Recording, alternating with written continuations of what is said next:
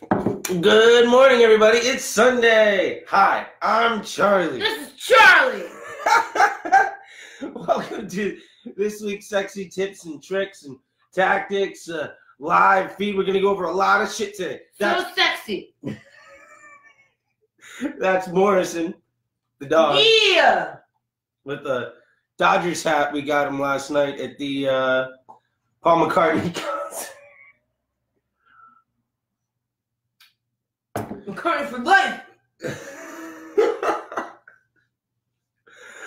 This is Allie. I'm Allie. That's right. She runs Pilates Punks, in case y'all want to check that out. You've seen some of the things, hence the A. That's mine. You stole my mug. That's right, I did.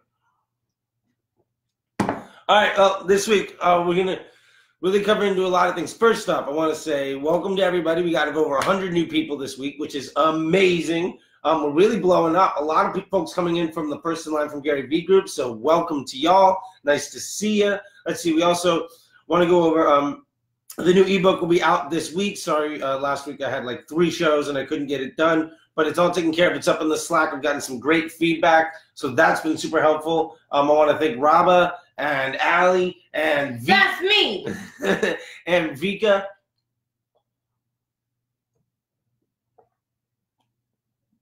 For all their help with the proofreading. We're going to cover our Instagram growth tool and the alternatives because that went down this week. We're going to cover Bucket Based CBO and all the sexy tips and tricks from this week. So sexy. She's my hype man today. Yeah. I'm going to get you a big clock. Yes. Okay. Anyway, so with all that being said, let's get started off with, I want to also say that thank you, everybody that invited some folks. If this group is really important to you, or if it makes sense to you, or if you really value it, it would mean the world to me if you invited one person this week. Just one. That would be awesome. Also, I want to thank... I invited Morrison. Morrison's already been on the group. They know about his dog food and everything. We use that as an example all the time. Wow, this is a bootleg shirt. You can tell because I have to do this to make it straight. Oh, well, that's great. So we're going to cover all that. I want to thank everybody that's coming in. And also just let you guys know we have a Patreon, which is linked in the group. And also your welcome message had the Patreon link in it. In there is all the ebooks and decks from other things that we can share. Outside of that, there's also a premium Slack, which has a shit ton of stuff we can't even talk about in here. Screenshots of people's ad accounts. Case studies, all sorts of other things that everybody's bringing in from all of their resources. Plus, it's basically just a super group of the most active users in this group that are really getting together. We've got Shopify store pros like Court. We've got Amazon pros like Nick. We've got lead gen pros like Robin. We just got a brand new person in last night from Australia. I'm super excited to have her in there. She's dealing with being overwhelmed by like a dozen pages or a dozen rooms of hundreds of pieces of content. So it's super awesome. And there's also one-on-ones where you can chat with me, where we do 1 hour or 3 hour batches, and you can do all of that stuff. And if you want to save 50% on any of it, do your homework from any of the weeks, which you can find by going to the announcement section on this group or going to see any of the live feeds.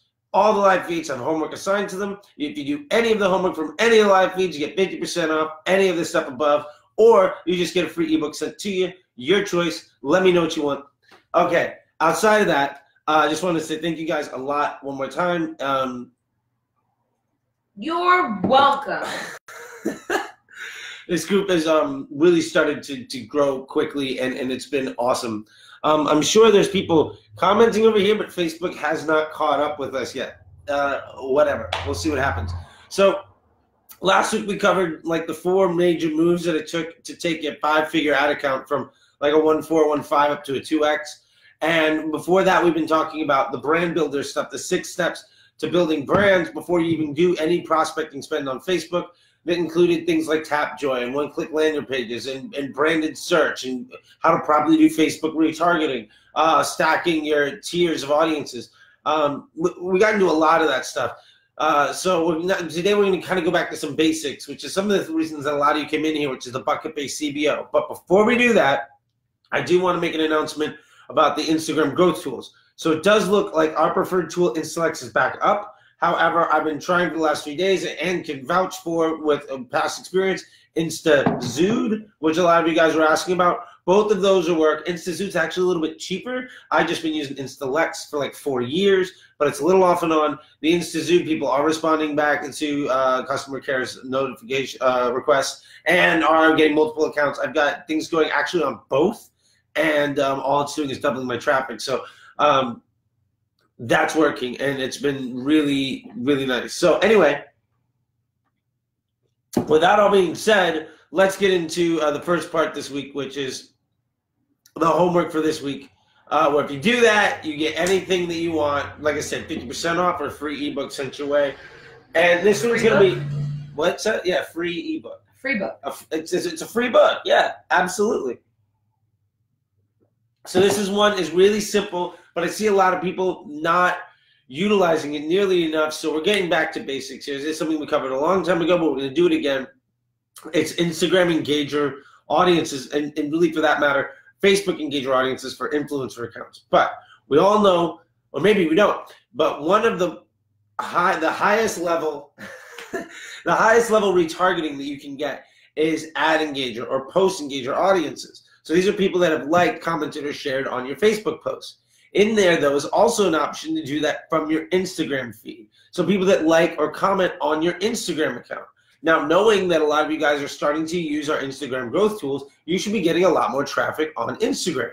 Now, one of the reasons that this is really valuable is because not only do we want those people to see us on Instagram and be able to DM them, but they're also now a part of an audience that we can use in Facebook for paid media to retarget to.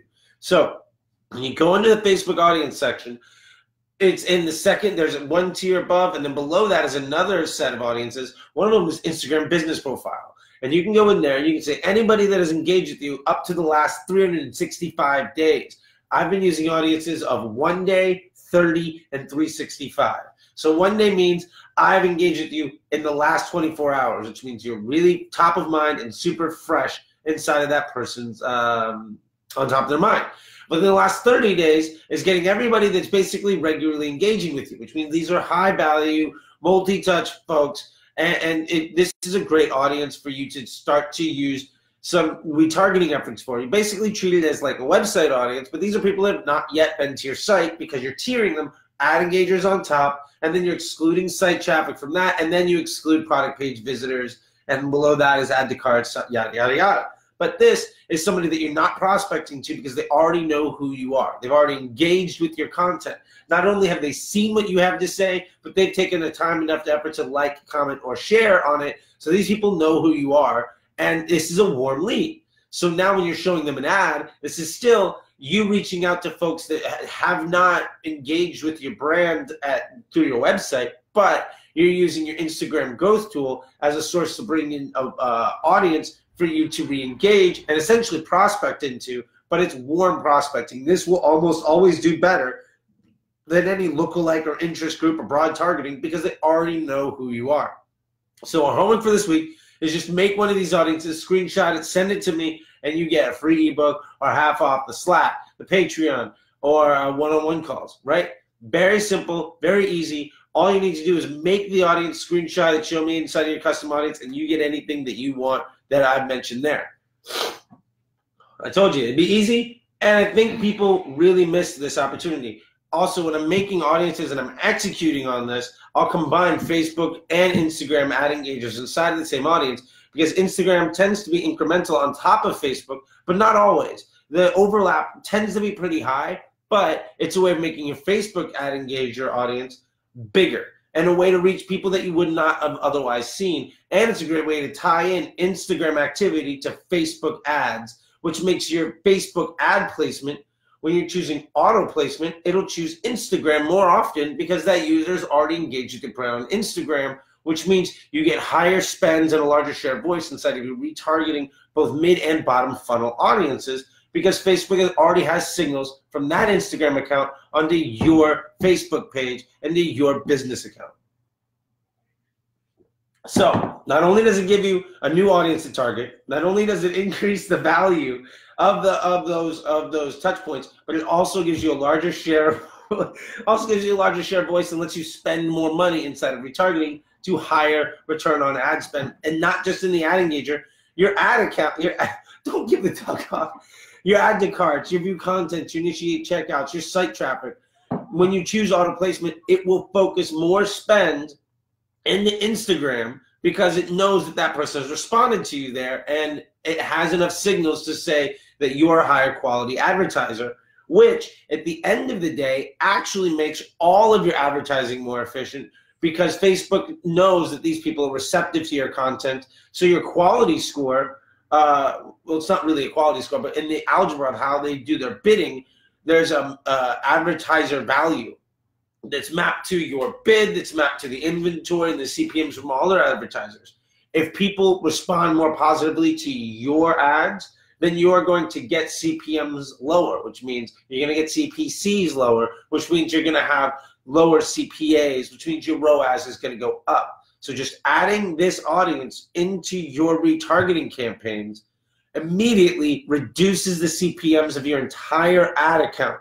Now it's a matter of scale, obviously. If you're spending $20,000, $50,000 a day, it's going to happen really quick. If you're spending $100 a day, you're going to see it, and it's a best practice, but it'll also help you scale more because you're getting more touch points across multiple platforms, which is the whole point of using auto placement.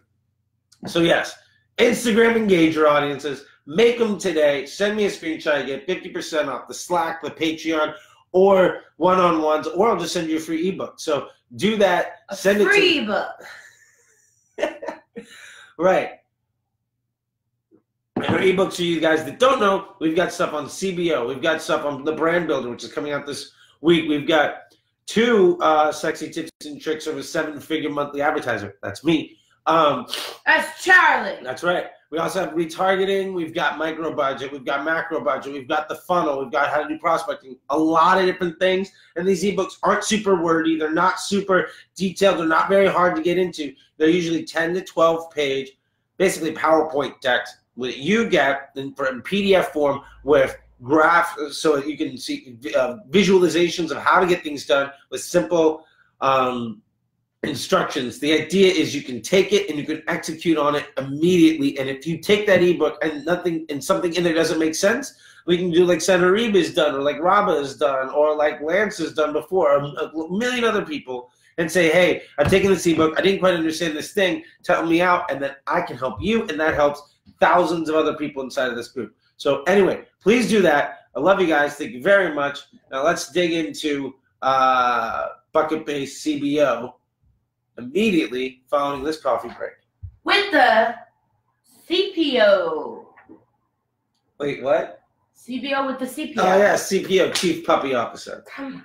Sorry, I thought you were putting a hat on him. He makes it. It's weird. Sorry, if you guys are asking questions or something, Facebook is not showing it to me up on the thing here. Maybe I can, let's see.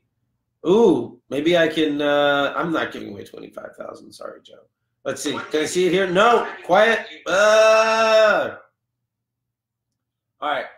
Facebook's not showing me the comments, so hopefully that'll happen and we'll recover those things. Now it's counting me as a viewer. That's fucking weird. Okay. So when you comment on it, I'm just going to keep on my phone and try to do it that way. Who knows what's going on? Anyway, so Bucket Based CBO. This is something that I've been talking a lot about, and we're going to get back to it. We're actually launching a huge test running this against Facebook starting tomorrow. Extraordinarily high budgets, extraordinarily long case study time to prove that our way is better than their way for best practices, and we're going to win. Anyway, that being said, let's get to it. So first off, what is CBO? CBO is campaign budget optimization. It means that you set your budget for a campaign at the campaign level instead of at the ad set level. What is the purpose of CBO? The purpose of CBO is built by the engineers, as it's been explained to me when I go to Menlo Park, is that Facebook gets a bunch of signals from people. If you let Facebook decide where to spend the money, you should be able to take advantage of the most opportunity. This is the Steelers house. You can take that Raiders hat. Get the hell out. This is my trivia hat. Okay. Okay. So CBO is supposed to use CBOs, you're supposed to use the signals and the data that Facebook has to assign between your variable audiences that you put inside of a campaign, all of your ad sets, and spend the money where it sees the most opportunity. Now, where's the problem with that? If you listen to the verbiage, and it's something that I've measured with the measurement team and the engineering team, something I've confirmed, it's where you have the most opportunity. Most opportunity is defined as lowest CPMs and high, which directly relates to largest audiences. CBO, unbridled, will spend your money right away in the audiences that are the biggest. So if you've got an add to cart one day and everybody on Facebook will spend all of its money on the broad targeting and basically ignore the add to cart. So that's what CBO, so that's the issue. So that's what Bucket Based CBO solves for. In addition to that, Bucket Based CBO also allows you to take advantage of iterative creative testing, which is a piece that we're going to get into. Sorry, somebody wants to join the group, which is a piece that we're going to also get into probably next week about the creative iterative testing on how to do that how to do that properly. Maybe we'll just do it today. Fuck it, why not? So, yeah, we'll do it. We'll just turn Bucket Based into CBO. Okay. So anyway, the last issue of CBO is that it will work. In theory, it will work, especially when you give it enough time.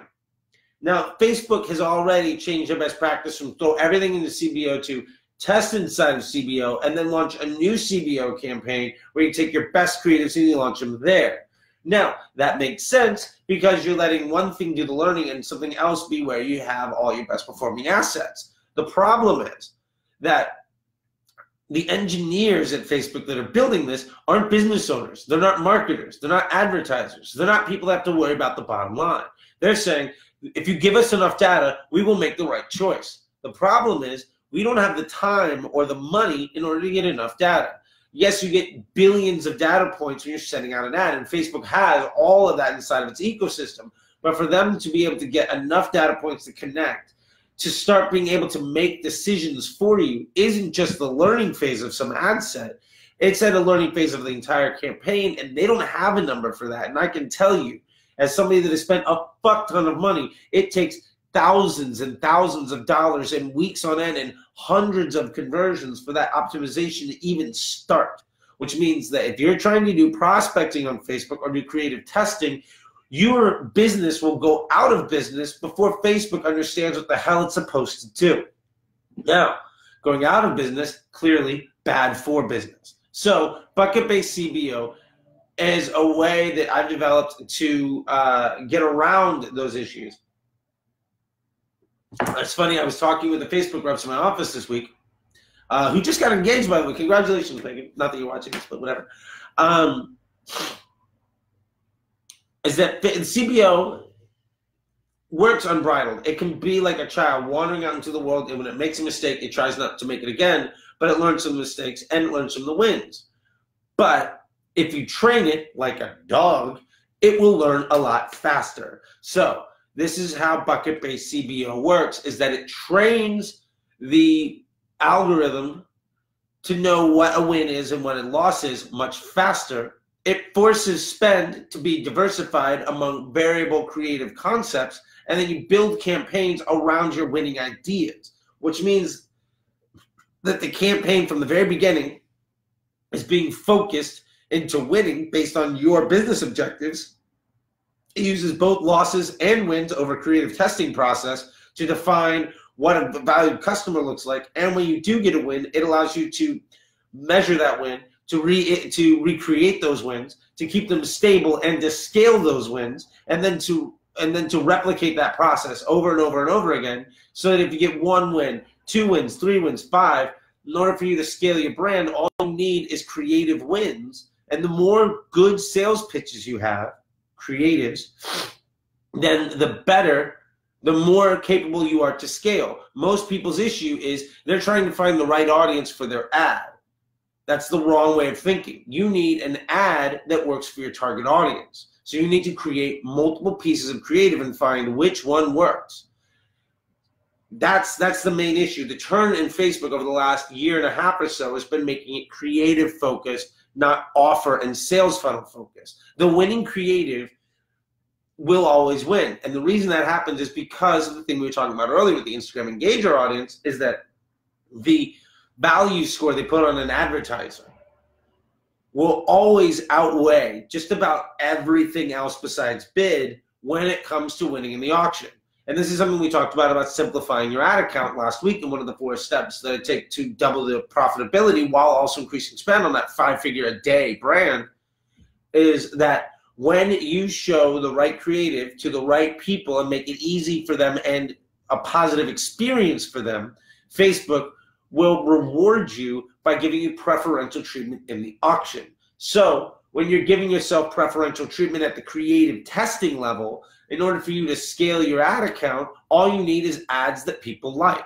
If you make Facebook's experience enjoyable for your customer, Facebook's ad performance will be enjoyable for you. Remember, you are providing content for an ecosystem that people use for pleasure. You have to make pleasurable experiences for them. And in reward for you making good content, you will be able to print money. You have to think about it that way. Does my ad burden or add value to my customer? Okay, so the basics of the way CBO works and creative iterative testing is the basis of CBO. So first, and this is something we went over in the Sexy Tips and Tricks from this week,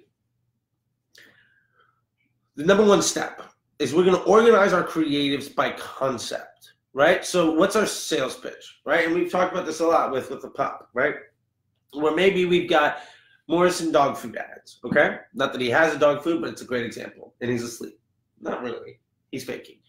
So if we have dog food ads, we might have dog food ads where it's like dogs running in a field. We might have ones where they're like munching on grub. We might have ones where we just show product pictures. Those are all different concepts, different sales pitches. Now, the sales pitches might be the same creative, but with different copy, or might be different layouts or all sorts of things. It's really easy to take one video that's, say, a minute long and run it against one copy. Let's use that example. So you have a 1-minute video and you've got your best performing copy. That's one asset. Now, how do you make a concept out of it?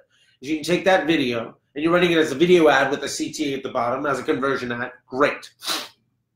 Now, if you take a still from that video or something, maybe B-roll from the shoot or something along those lines, but basically something that's in the same theme, and you make a still image and you run that with the exact same copy, with the exact same CTA, everything, and you run that, now you have a video and a still image. Now, the last thing is I make what's called an organic post, where you go into your page post section inside of Ads Manager, which is way up there, and it's in I think the first folder.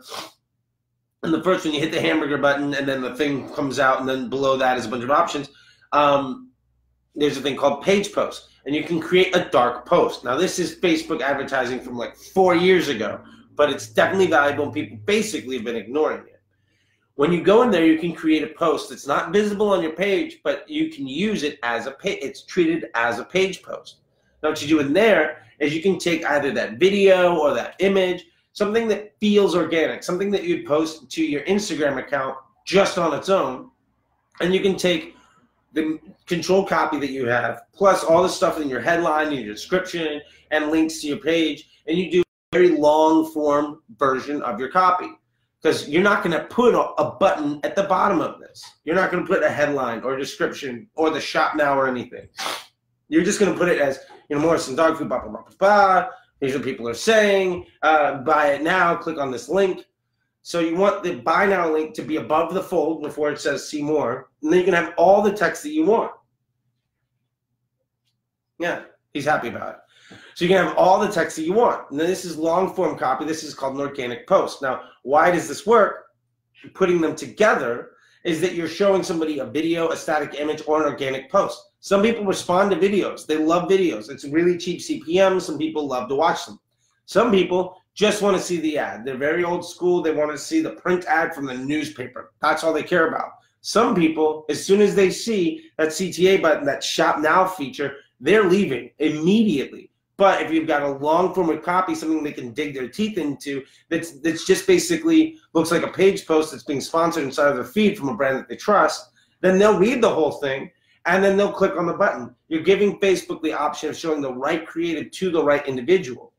All three of those things are variations off of one creative asset, which now gets you a fully rounded out concept. A great concept is 3 to 5 pieces of creative. I would say just make 3.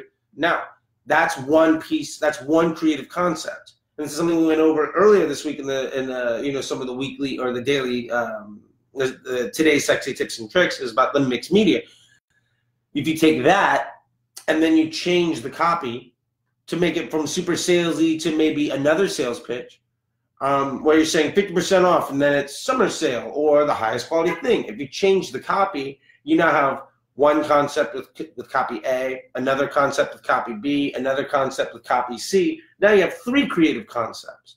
And then if you take maybe a different edit of the video or a different still, or you make a different organic post, you can take those 3 creative concepts and then by doing just a slight change in the creative, you can make it 6 or 9 creative concepts. So now from essentially one 1-minute video, you can have 9 or 20, the amount of iterative variations you can create on it is basically endless. I've done dozens and dozens and dozens of creatives essentially off of one 90-second video.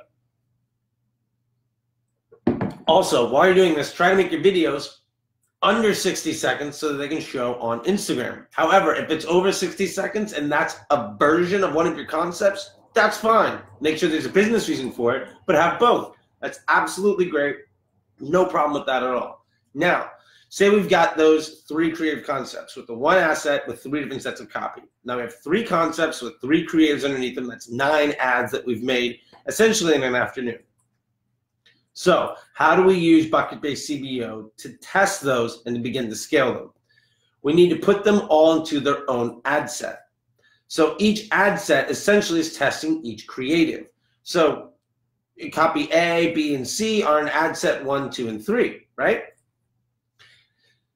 So then what we need to do is we need to set up audiences for this. Now, the best audiences you're going to have are lookalike 1%.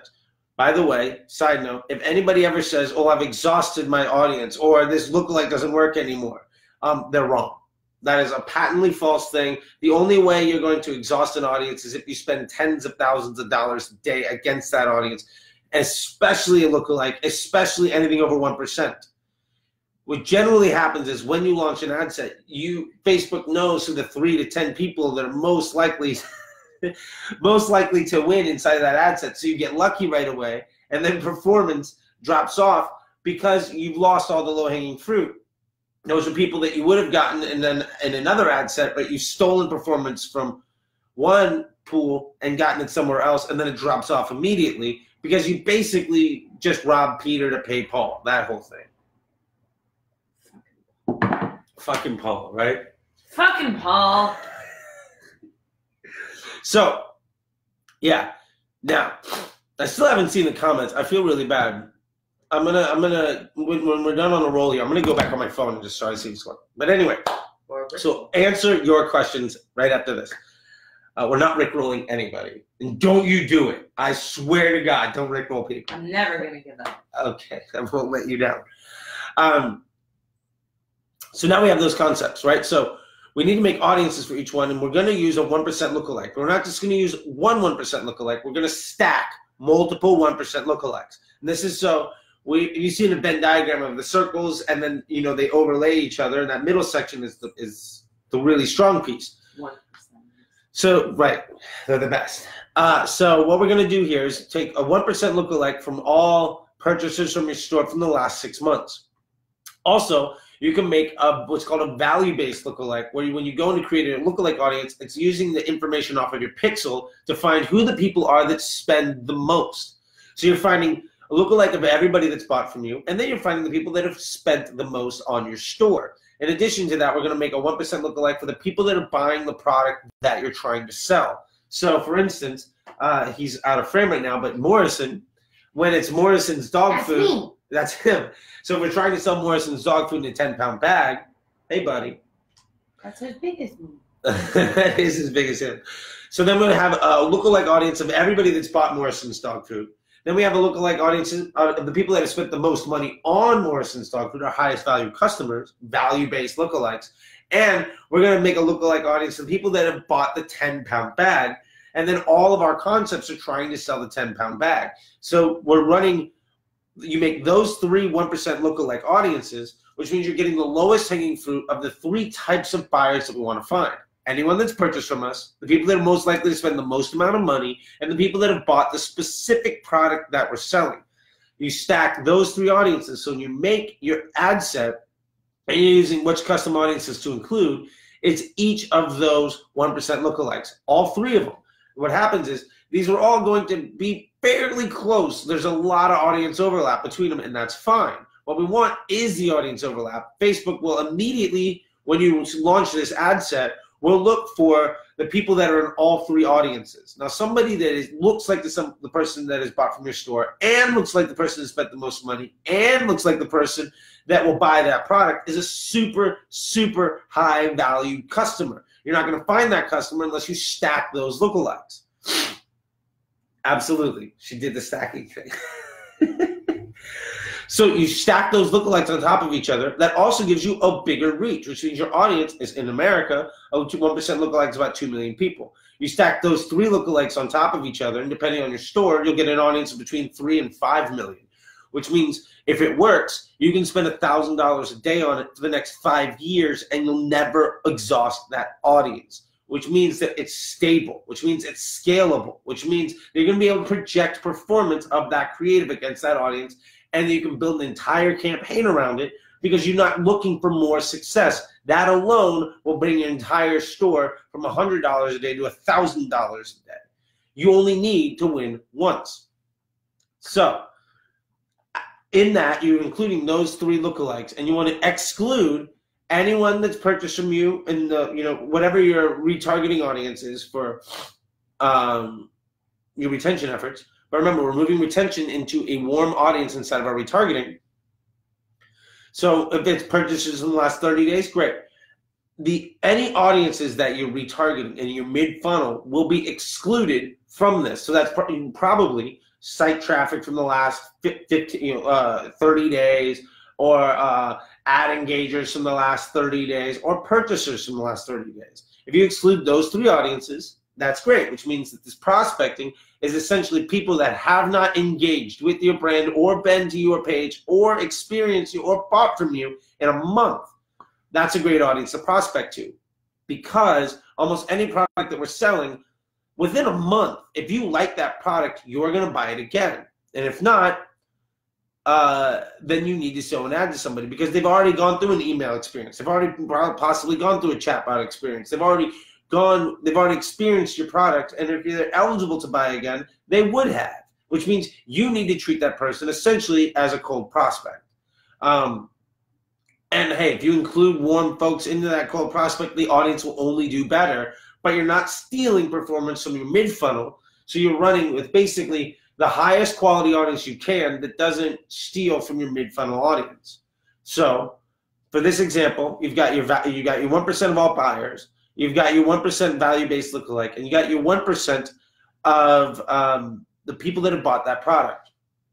Which, by the way, if you need to make that audience, the easiest way of doing it is using the pixel helper, going to the product page for that product, and when you look at it, the pixel helper will be right up here, and then it pulls down, and then in there is it'll show you view content. It'll show you the content ID for that product. And sometimes there'll be multiple content IDs because you have variants. That's fine. You want to make a custom audience of people that have purchased where the content ID contains, not equals, but contains those numbers for those products. It's a bit more in-depth. If you have questions about that, I can link you to the Facebook blueprint on how to do it. And they'll show you in massive depth for free, way better than I can explain it to you right now. So we've got those 3 lookalike audiences, and we're excluding purchasers 30 days, site traffic 30 days, and ad engager 30 days, right? So now these are your highest quality cross-section of customers, excluding anybody that you retargeted. that's your audience for your testing, which means it's always the same audience and you're always excluding the same people, which means all the audience testing performance can be compared against each other and you're giving it the highest chance for success. So now we have our 3 concepts and we've got our testing audience. So you put those, the 3 creatives for each concept into its own ad set, and then you're making 3 ad sets, 1 for each concept, and you're using the same target audience for each one. Those three 1% lookalikes, excluding the mid-funnel audiences. Now,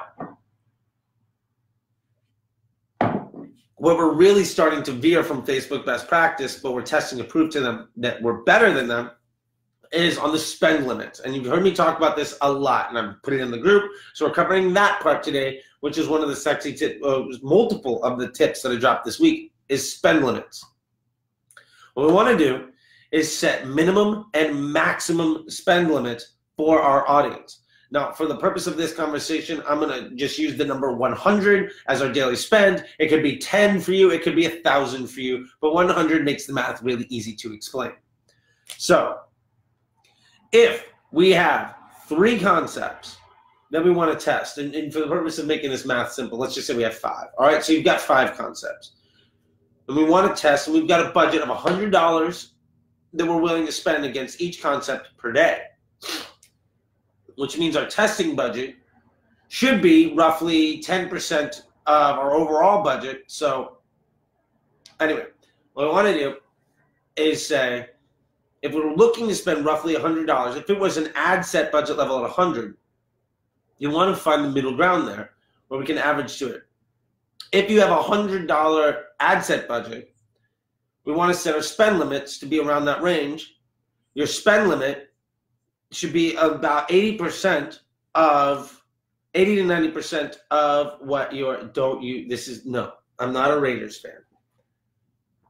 Oh my God. Okay, I'll wear the Dodgers one. Oh shit, okay. So your spend limit should be about 80-90% of what your ad set budget would be. Your minimum. Your maximum will be 50% more than that. So if your ad set budget would be 100, you can set your minimum at 80 and your maximum at 50% more than that, which is 120, right? So yeah.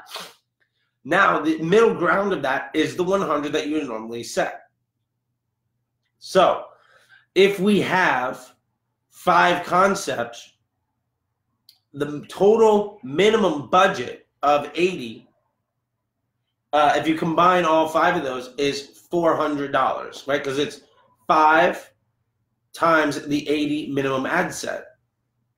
You want to go for 20% more the total sum of all your minimums. And I know this is getting really kind of hectic, but if you have your ad set minimums, your campaign budget needs to be 20% more than the sum of all the minimums of the ad set for ad sets that are currently active. So if we have 5 currently active ad sets with a minimum budget of 80 each, that's 400, right? 80, 160, 240, 320, 400. Then your campaign budget needs to be 20% more than that, which is 480. What you're doing is you're telling Facebook, I want to spend a minimum of this amount of money into each ad set. Now I'm giving you more money, which you can spend wherever you think is best. Now remember what we said too. Facebook will look for the most opportunity, which it defines essentially as the cheapest CPM. If all of the audiences are the same, where Facebook will spend the money is on the creative that performs the best because it's being received by the audience the strongest, which is giving them the highest quality user experience, which is giving you a better user score, which is giving you a lower CPM. So Facebook will cherry pick the ads in any one of those ad sets that it likes the most, and it will send that out and focus its money on that, which tells you where your best creative is, because you're letting the creatives tell you how Facebook will receive them. Now, that might not necessarily be the best performing ad that gets the most spend, but it'll be the ad that Facebook users enjoy the most. Now, hopefully those are the same thing. 90% of the time they are. But we've now got we're doing iterative creative testing across multiple ad sets. Each ad set is being measured against the same standard or yardstick, and we're letting Facebook take the extra money. So we're accounting for 400 out of 480. So Facebook can use CBO to spend the other $80 wherever it defines is the most opportunity. But because the audiences are all the same, the opportunity is all the same. The only difference is the CPM on each ad based on the quality of that ad to the end user inside of Facebook. I know that's a big thing, but let me try to recap that a different way. Each creative is going to be received by the end user in their newsfeed differently. People will like some more than they like others. The ones that people like will get a lower CPM. The ones that people don't like, you'll be penalized for it because it's a burden on their newsfeed.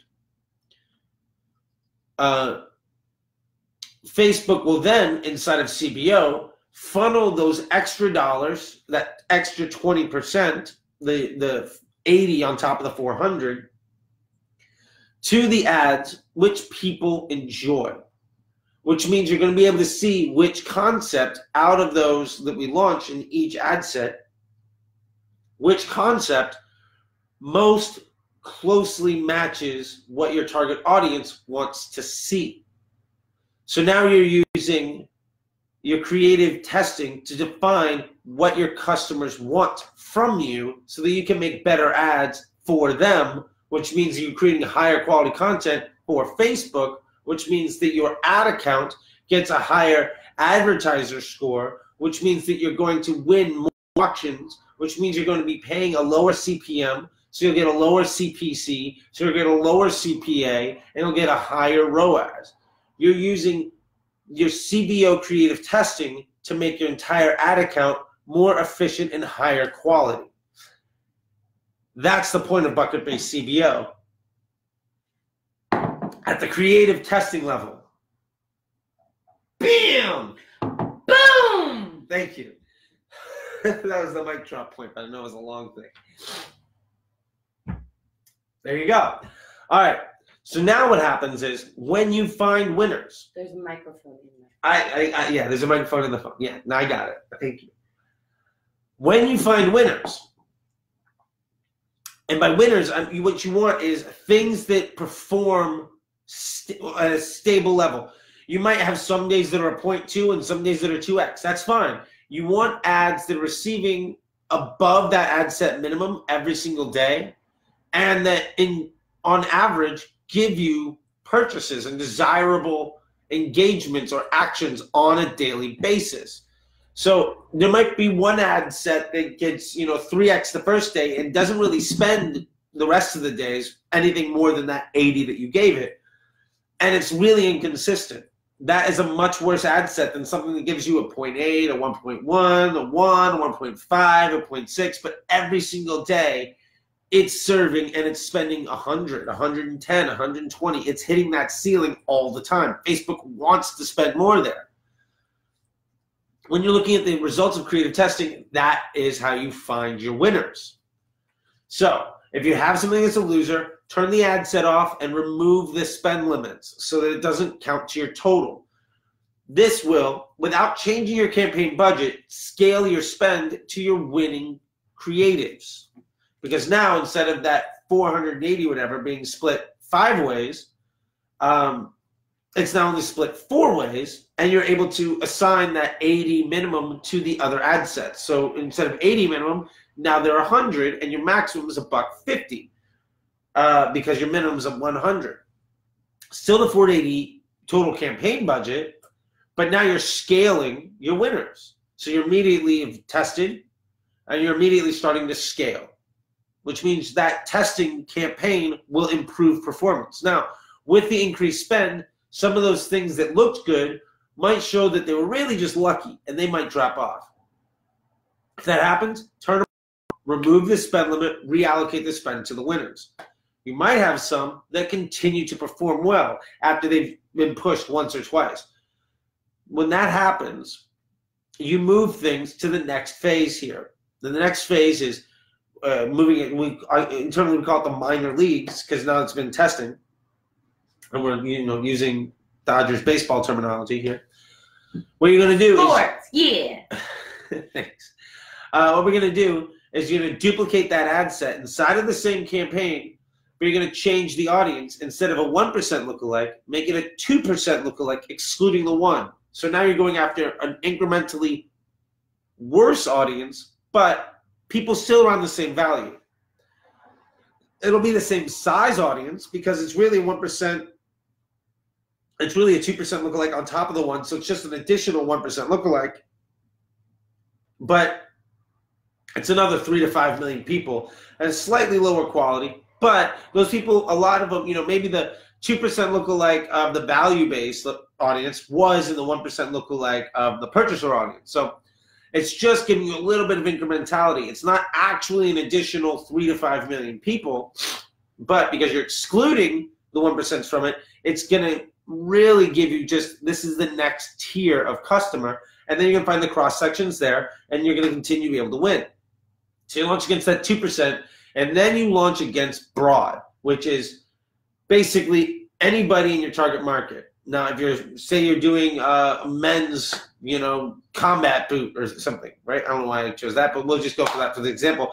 Then you're going to choose men, 18 to 65 plus.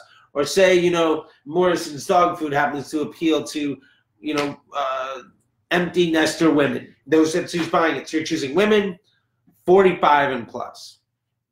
Because you have to do 10-year increments, and 55 plus, you might be missing 50-year-olds whose kids have gone off to college. So anyway, when you define what your target audience is, your broad is going to be saying everybody. No interest groups, no lookalikes, none of that stuff. Everybody. Now, the one proviso that I forgot to mention here that we're going to use for all of these audiences is you want to layer on the behavior engaged shoppers. I should have mentioned that before. I just was so on fire, I completely forgot it. Engaged shoppers is a behavior that you can layer in your interest section. And what it is a giant pool that Facebook has determined of people who are likely to buy from Facebook ads. So it's a defined audience of people who are most likely to respond to buying on the platform. All right, we're losing our company here. So layer on engaged shoppers. This will shrink your audience down, but it'll make it a much higher quality audience. So, so now we're testing 1% lookalikes. We're testing all of our creative concepts against a stacked 1% lookalike with engaged shoppers, excluding our retargeting pools. And we're doing that across multiple concepts.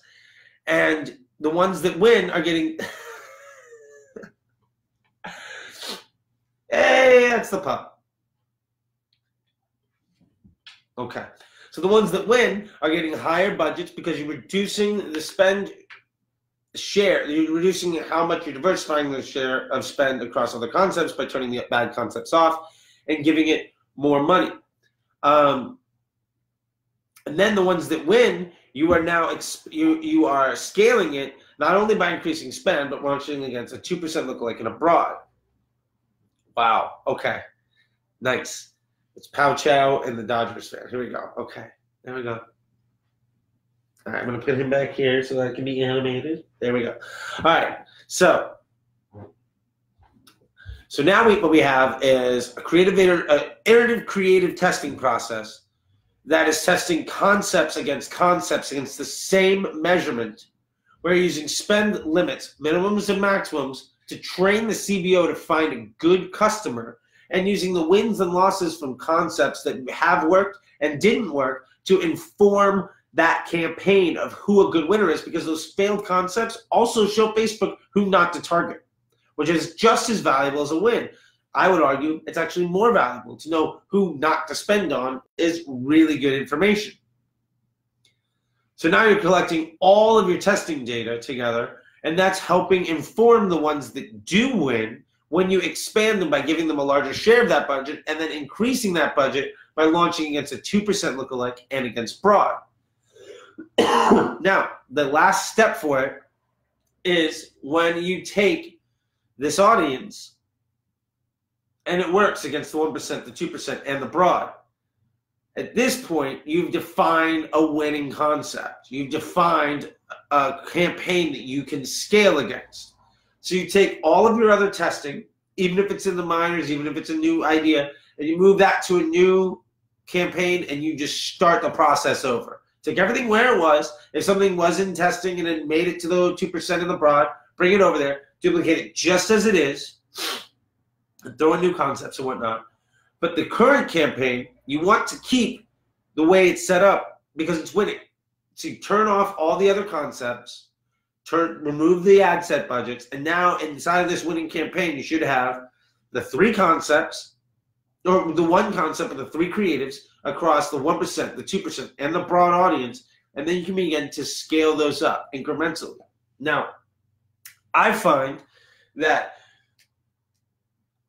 you can scale aggressively by making what was your maximum your new minimum. So say you at this point your ad set budget is 300 and your maximum is 450. You can make your new minimum 450, which means your new maximum would have to be 50% more than that, which is 675. That's very aggressive. I would say that you don't need to be that aggressive. What I have found is small daily pushes allows you to capitalize on the stability of the performance without moving things too much. So say you're at that 400 ad spend level, 450. Let's say it's just 100. Say it's winning at 100. I generally find that pushing things at $50 a day isn't that much of a strain on the system. And we're not trying to push things to the extreme. Slow movements in many places actually will move a mountain way more than trying to take the whole damn thing down at once. Because the problem is, too, if you change your budget by too much and you break it, that whole campaign is basically shot. It is so hard to recover a campaign that you've broken by raising the ad set budgets too much, too fast. And I say $50, but I mean, it's whatever it is for you. But generally, if it's 1 or 2 more conversions you're asking that ad set to deliver a day, then that's perfectly fine. So if you're selling something for $20, a $50 increase is reasonable because you're only asking that ad set to really deliver 1 more conversion that day. And if it does 2, great. If it does 3, fantastic. But you're not asking it to do too much. And because you're doing 50 across 3 of them, really, that's 150. So that's a big move, right?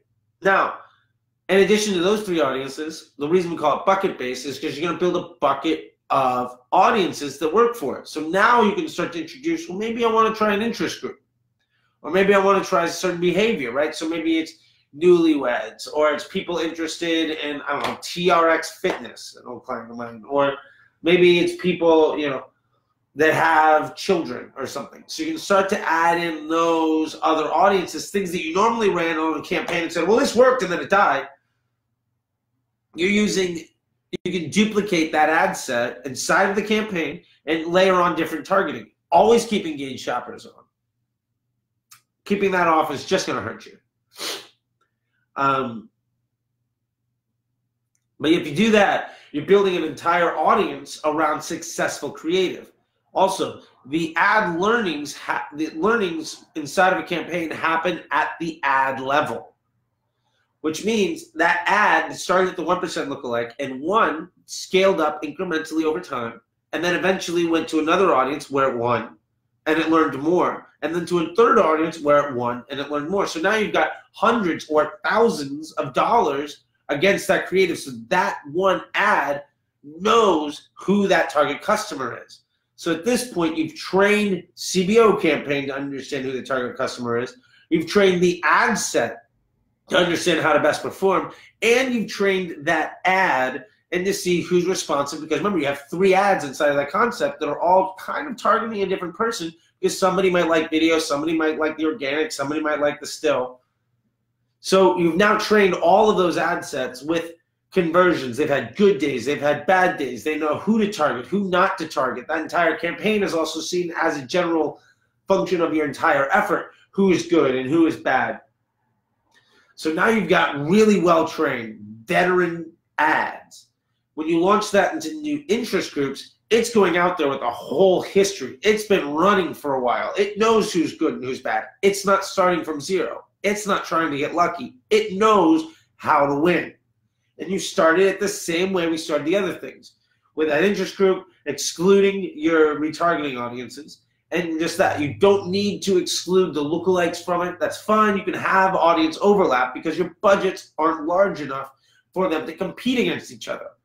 Facebook will know inside of the CBO campaign, which is the beauty of the CBO, inside of this ad set, your lookalike 1%, well, this person's here, but if I target that person, that individual might also be in the interest group, but maybe the interest group is a lower CPM that day because there's less advertisers targeting it.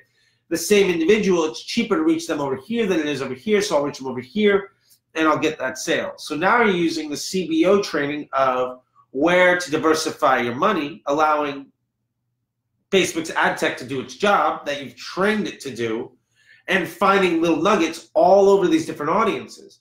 Now, the reason I call it Bucket Based CBO, bucket is an old advertising term to define who your target audience is for a campaign.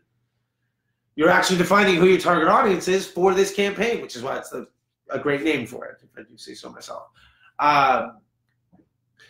So now you've got interest groups, you've got behaviors, you've got lookalikes, and broad targeting. Any one of those only really needs to spend, if you've got 5 or 6 audiences that are all spending, that all have to spend $100 a day, and if they can't, or $50, whatever the number is, but they're spending a minimum every day, and they have to do that in order to succeed, and success means that you're getting desirable results most days, that's trending week over week, that audience does well, and if it doesn't, don't bring that ad set down to like $10 or $20. If you're not spending enough every day to get a conversion every day, then that ad set isn't strong enough. And if that ad set isn't strong enough, turn it off, because what it's doing is it's stealing spend from one of the other ones. Remember, because we said Facebook is going to find that user in other places. And the reason we launched with broad is broad includes everybody. And it's the cheapest way of reaching everyone. So the interest group is just a narrowed version of the broad. If that interest group can't spend enough every day to stand on its own by delivering conversions on a daily basis, then kill it, because all it's doing is it's hurting the broad. And the broad targeting is one of the 3 pillars that you built this entire campaign on. So ultimately, what we've done is we've taken one video asset that was a minute long, made multiple versions of concepts around it across multiple pieces of mixed media. So we're showing it as stills and videos and organic posts. We've done a couple edits. We've done copy testing. And we've launched that against a stacked version of 1% lookalikes so that Facebook can define who our best customer is. We've tested out the concepts that aren't stable, because stability is the #1 most important thing. And then we found which ones are stable. Which ones work against that 1%? And then we expanded it to 2% in the broad. We found out which ones can handle you asking it to work harder. Now, some of them will work at the 1%, but never work past that. And that's sad, but they're just not good enough to stand on. And if you want extra credit, you can take all your best performing ads from the 1% that failed when you expanded them and launch those as its own creative concept, and you'll tend to find winners there. But anyway, so we've taken that concept, we've tested it, we've now scaled against stuff that has worked. We're stacking learnings on top of each other in a way that's really stable. We're scaling the spend by turning off things that don't work to shift money to the things that do. Without actually increasing budgets, we've scaled our spend to our winners, which is increasing our ad performance, which increases our ad score inside of the marketplace, so our entire ad account is more efficient. We've then narrowed down to a single concept that works really, really well that we're able to scale spend against. And then we moved our testing over to another campaign, which immediately scales spend, because now we've got one concept that maybe if you started at $100, maybe it's now at $400 or $500 that's all spending on that one, and then you launch a new one that you can afford, because this one's, you scaled from that number to maybe 500, 800, 1,000. And this one is now 10% of your media budget is on new testing. So you've got a prospecting creative that you've tested out all the way. So you basically have taken one 1-minute asset video, for instance, and you've created an entire ecosystem of testing that has trained Facebook to know who your target customer is, and has also trained Facebook to tell you what people want to see from you. So it's increased your ad score, which has improved your efficiency across the entire funnel.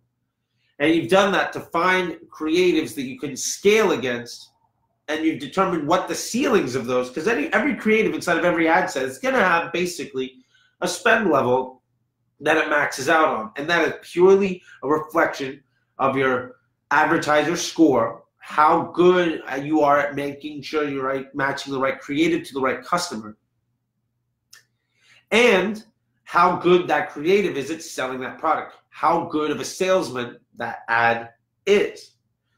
And then the size of your audiences, because you're using interest groups and lookalikes and broad targeting, you know that you're getting yourself the maximum amount of opportunity.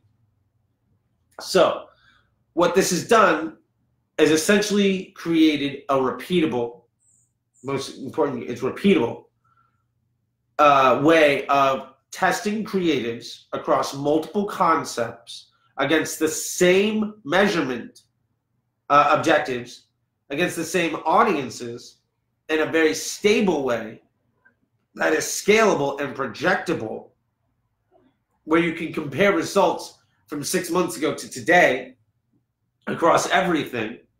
That also gives you opportunity, so when you don't have more creatives, you can cherry pick the best of the losers and launch those as new creatives, which has also trained your ad account to perform more efficiently by training Facebook CBO campaigns to know who your target customers are, which means that you now have the best performing creative at a prospecting level, which you now can use those ads in your retargeting. A lot of people say, well, I want to use a different ad inside of add to carts and a different ad inside of site traffic. Don't. That is overcomplicating the system. If you take the same ad for the same offer that works inside of prospecting, that has been a proven winner, Facebook has told you against a cold audience, this is the best sales pitch. You add that into your site traffic, and you add that into your cart abandoners and all of that. You know that that is the best sales pitch with the best salesman that you have. Run that everywhere. Now what happens is you're scaling the learnings on that ad set to much higher qualified audiences. And when you're showing that really great ad to somebody in a cart abandon, that conversion rate's going to go way up because it's a cart abandoner, right? So that's a really high quality audience. Now, if it's the same ad that you're showing them in that really high quality audience, what happens to the prospecting ad is that it gets way more efficient because it's a much higher quality ad, because you're showing it to people that are really likely to buy. So instead of it being to cold traffic, you're now letting your entire account advertiser score be rated on not just how you work to cold prospecting, but how that same ad works at the very bottom of the funnel. So you're capitalizing on your wins in prospecting all the way down your sales funnel to the very bottom. Now, a lot of people will say, well, you need a different sales pitch to the people, otherwise they'll never buy. And the honest truth is, maybe you do. So maybe you have different maybe you have different campaigns at the bottom of the funnel to show different offers. But if you've got your $20 product that you're trying to sell, there's no difference between the sales pitch at the top versus the very bottom. And when you use your best performing creative at the top in the bottom, it makes the top perform better. And I've seen this have a 20 to 30% incremental lift. As soon as you expose the highest quality customers to the same exact ad as your cold customers, it shows Facebook, because people respond to that like, oh, that's what I wanted. They comment, they like, they share, they click on the ad, they buy. Facebook shows this is an ad people want to see, and it raises the efficiency by lowering the CPMs, lowering the CPCs, lowering the CPA, and increasing the match rate for the ad in prospecting, because now you're getting even more data. It's saying, the prospecting is basically more or less saying who not to target, and you're eventually finding out who your target customer is. At the very bottom of the funnel, you're showing your best ads to the people that are hardcore, best possible customers. So now it's being received at a much higher rate. People are converting much better, much lower CPMs, much higher engagement rate, much, everything that Facebook looks at to see the quality of that ad is much better. And remember, the learnings happen at the ad level. So because it's the same ad, the efficiencies you're running at add to cart make the lookalike perform much better. So essentially, bucket-based CBO and creative testing is a way to find ads that make your entire ad account more efficient, smarter, and easier to scale by making the performance more stable and finding your customers easier. And you're using creative testing to make your entire account more efficient, which is why bucket-based CBO is better than what Facebook says. Now, I said I was going to cover all the sexy tips and tricks of the week, but it was all just around this one concept. So I'm glad that I launched into that. But that's basically it. Now, we've got an ebook on bucket-based CBO, which is available on the Patreon. Go check it out. If you do the homework for this week, I'll send you that ebook for free. And I also want to stress that I spent a whole month of June telling you that you don't need to spend money on Facebook prospecting to start your brand. And the honest truth is you don't. Bucket-based CBO, as we've defined it here, is a prospecting effort. If you're an advertiser that's spending less than $1,000 a day and you're following that brand builder, then you're not doing any Facebook prospecting because it's a waste of money for you. You can do the same testing, but in retargeting. Instead of lookalikes, make it your site traffic from the last 30 days. Make it the highest level retargeting audience that you have. So it's ad engagers from the last 30 days. You want the creative testing to happen to the lowest quality audience that you have, so that it has to do the hardest work. And the things that win there will improve performance everywhere. Also, if you do creative testing really low down in the funnel, like if I start creative testing cart abandoner ads, the net effect is every dollar spent on a bad ad hurts my bottom line.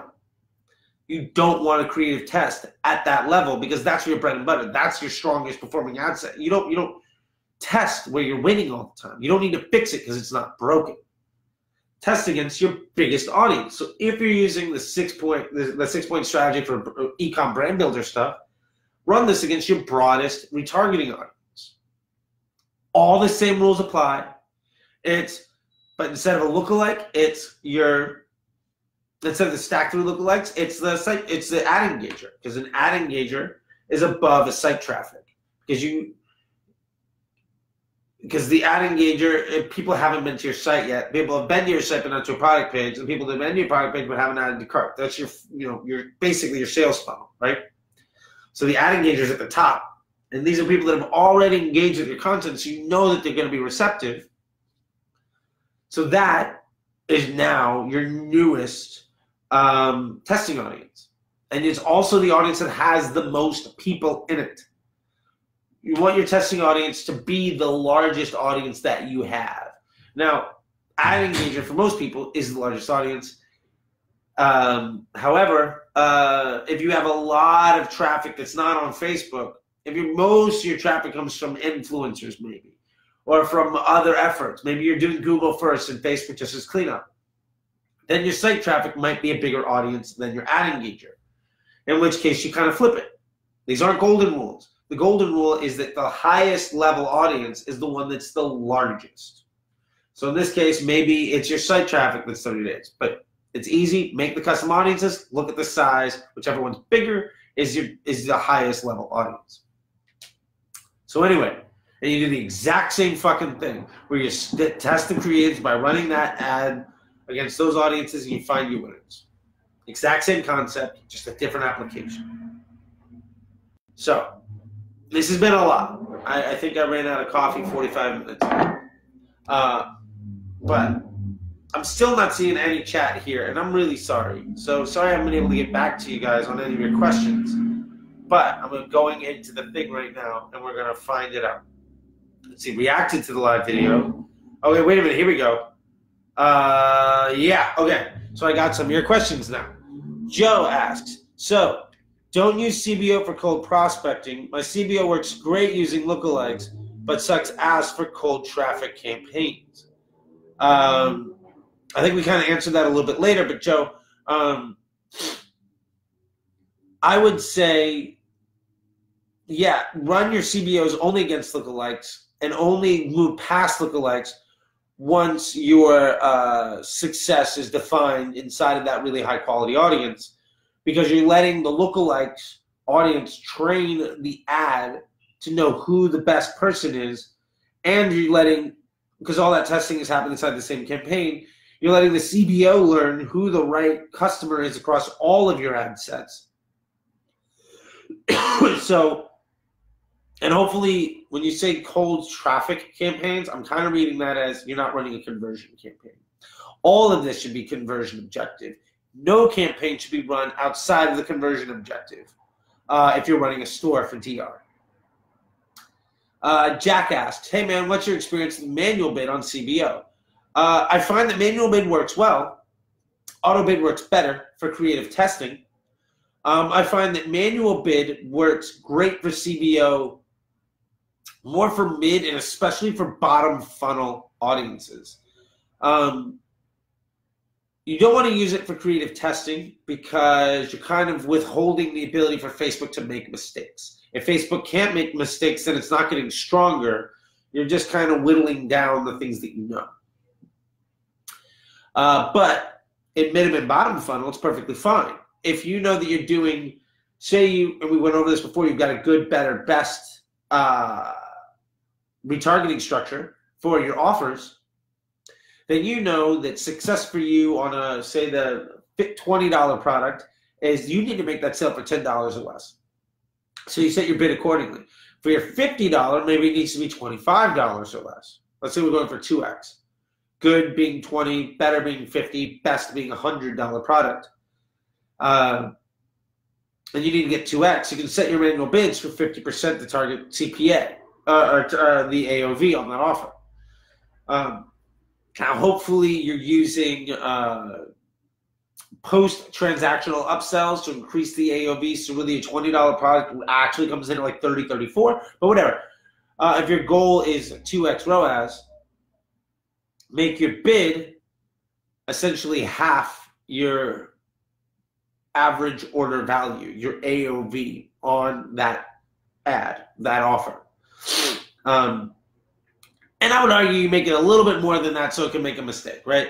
Maybe you make it, instead of half of it, maybe it's, if you're selling a $100 product and you need 2X, don't make it bid 50. Maybe make it like 60, 65. So there's a little bit of wiggle room, because otherwise what happens is you're going to limit your delivery. But because you have all three offers, you know that you're basically, some days the $20 offer is going to do really well and the 100 is going to fail. Or some days the 50 is going to be the only thing that wins.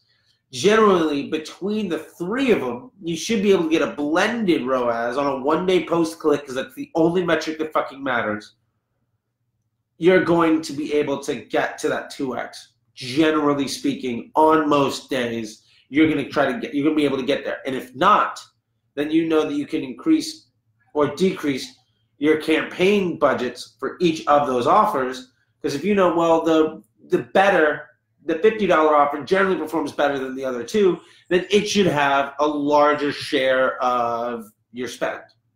So say it's $100 each, and then that mid-level one is the best performing one. Well, maybe it gets 150 and you pull 25 from the other two. And that's just basic optimizations that'll happen after a campaign matures. So hopefully that helps. Also, for manual bids, this is something that's going on in the Slack right now. Actually, Robin and I have been chatting a lot about it. It's about target cost versus cost cap versus bid cap. And that's basically a good, better, best version. Manual, and we can get into that a lot too. But basically, bid cap is going to not let you bid more than that. which means you're going to have very limited delivery, but on the days where it can find the user, it's going to spend as much as it can. Target cost is a tool used for ad agencies to basically project out what the next 3 months is going to look like, and it's going to give you the most delivery, but it's rarely ever going to bring you in that target cost. So where manual beta is going to make sure that it's basically just a ceiling, you'll never spend more than that. Target cost is going to be the most amount of delivery with some control, and cost cap is basically in the middle somewhere. So really kind of play with those. I find target cost basically doesn't help because auto-bid in the CBO architecture will perform better than the target cost will. And the manual bid is great if you're using that to control spend share across multiple offers. If all of that's really complex for you, try cost cap and put it maybe 10 or 20% over what your goal is, just so that it continues to spend as much as it can. And then adjust your media spend amongst your multiple offers where you're spending the most of money and the one that you most often gets you the most return. Hopefully that helps. And again, I'm really sorry I couldn't see this stuff because you guys asked these questions a while ago. And Joe says, and never, let's see, a name I can't pronounce because it's in letters that are not English, so I don't know them. But somebody asked me, what's my average CPP? What's my average cost per purchase, also known as CPA, cost per acquisition, or CPO, cost per opportunity. Then I'll show this. I have campaigns that run $10, and I've got campaigns that run $150. It's all over the place because it's for multiple advertisers, multiple accounts, multiple clients, multiple brands, multiple products. There is no sweet spot. This strategy works whether you're selling a $5 item or a $500 item, whether you're using it to sell a product or to get lead gen. It works for everything, which is why we're testing it with Facebook on a very high dollar. It's like a 6-figure test over like a month, and they're paying half the bill, which is awesome. And Joe says, never stacked lookalikes. Very good. Gotta try.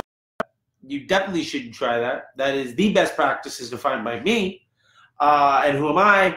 I am a member of the Facebook Disruptor Group, which means I'm one of the top 130 advertisers at Facebook because I test the most amount of things, I use the most amount of data, and I challenge my reps. On top of that, I am one of the leading people inside of that group. I'm going to toot my own horn here, but I haven't met somebody inside of that group that is challenging things at the same level with the same aggressiveness and passion that I am. And I know that I'm in a place where I can take more risks than most people, which means I'm going to get more wins than most people. And the honest truth is we've got a fair amount of disruptors in this group. And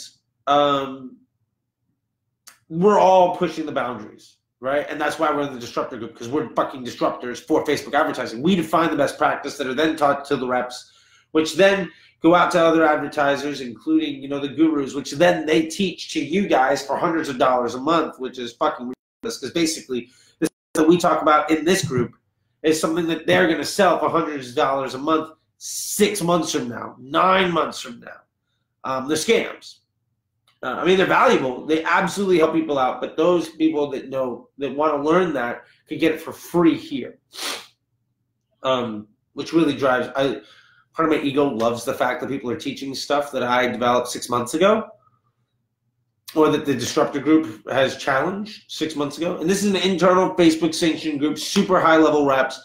Basically, when I'm talking about testing, I'm not saying, well, this is something I'm doing on my ad account.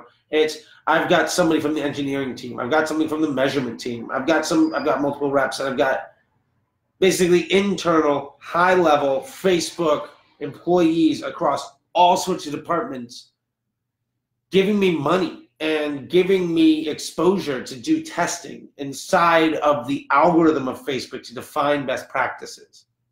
And what we discover, what we define as a disruptor group becomes the best practice. And like I said, there are a lot of people doing a lot of things. From what I'm exposed to, most of the time that I go to disruptor group meetings, it's remedial. And that's great, because that means I'm doing something right. And, you know, if I went to that meeting and my mind gets blown, then fantastic. I want my mind to be blown. I want somebody to come across and do this better than me. I want somebody to do these things. But until then, I'll take my spot as, you know, this guy, which is great. So anyway, that's it for this week. That's the live. I love you guys. Join the Patreon. Join the Slack. Take on some one-on-ones. Do your homework so you can save money on those. If you really enjoy this thing, please invite one friend.